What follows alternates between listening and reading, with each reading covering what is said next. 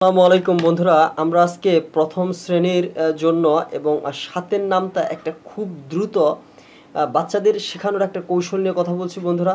সাতের নামটা কিভাবে বাচ্চাদেরকে খুব দ্রুত শেখানো যায় সেই বিষয় নিয়ে এখন আমরা আজকের ভিডিও দিচ্ছি বন্ধুরা।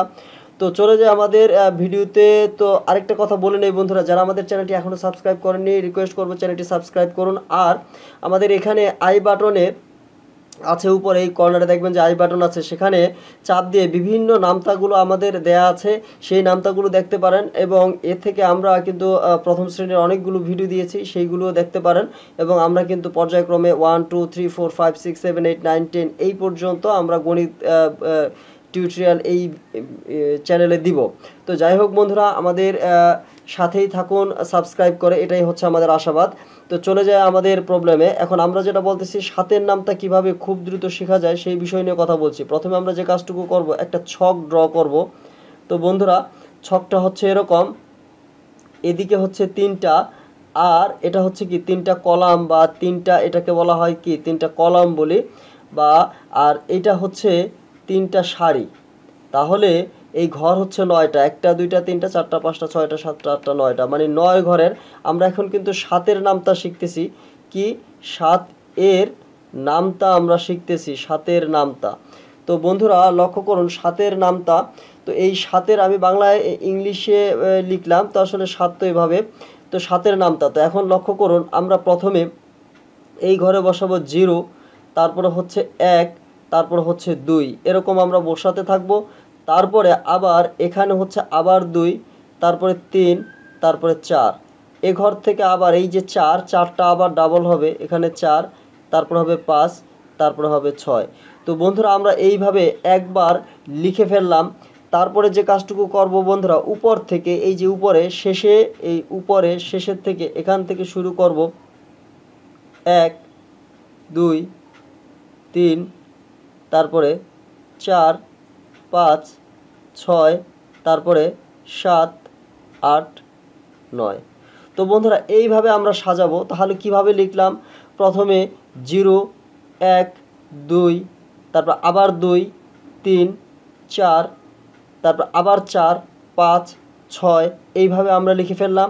তারপর আবার উপর থেকে যেভাবে করলাম, প্রথমে তো 0 থেকে লিখেছি, তারপর 1 থেকে লিখব। 1 2 3 4 5 6 7 8 9। তো এইভাবে আমরা লিখে ফেললাম বন্ধুরা। এখন আমরা একটু দেখি কিভাবে হলো। দেখো 7 গুণ 1 7 7, 7 গুণ 2 7 দুগুণে 14, 7 গুণ 3 3 7 21, 7 গুণ 4 4 7 28, 7 গুণ 5 5 7 35, 7 গুণ 6 6 7 42, 7 গুণ 8, 7 গুণ 7 7 7 49, 7 গুণ 8 7 8 56, 7 গুণ 9 7 9 63, আর একটা লাস্টে থেকে যায় 7 10 70। এটা তো আমরা সবাই জানি, 7 10 70, অর্থাৎ 7-এর সাথে যদি আমরা 10 গুণ করি তাহলে 7, আর 1-এ গুণ করলে 7 7, আর এর সাথে এখানে 0 থাকবে, সেই 0টা এখানে বসে যাবে, তার মানে শেষেরটা হবে 70। এটুকু আমরা জানি, এই জন্য আর আমরা সেইটা ডিসকাস করতেছি না। তো বন্ধুরা আমরা আরও একবার একটু দেখি, যেটুকু আমরা এখন জানলাম সেটা আমরা আরেকবার একটু দেখার চেষ্টা করি, দেখি তোমরা বুঝতে পেরেছো কিনা।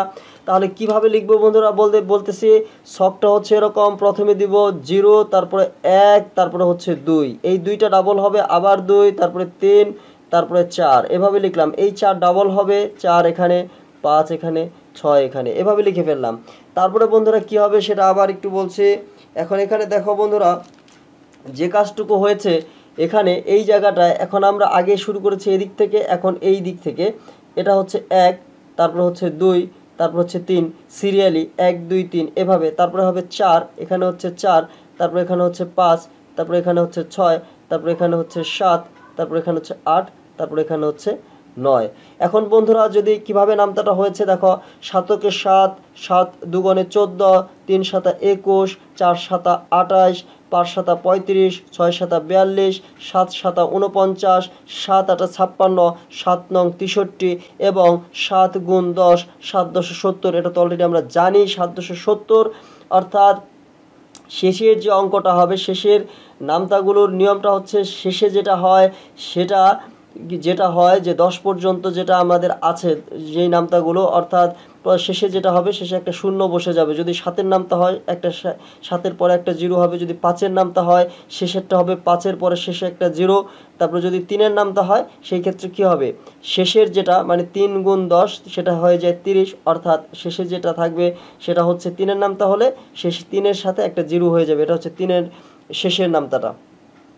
তো যাই হোক বন্ধুরা, আশা করি তোমরা বুঝতে পেরেছ। তো যদি বুঝতে না পারো সেই ক্ষেত্রে ভিডিওটি আরও একবার দেখো, আশা করি বুঝতে পারবে বন্ধুরা।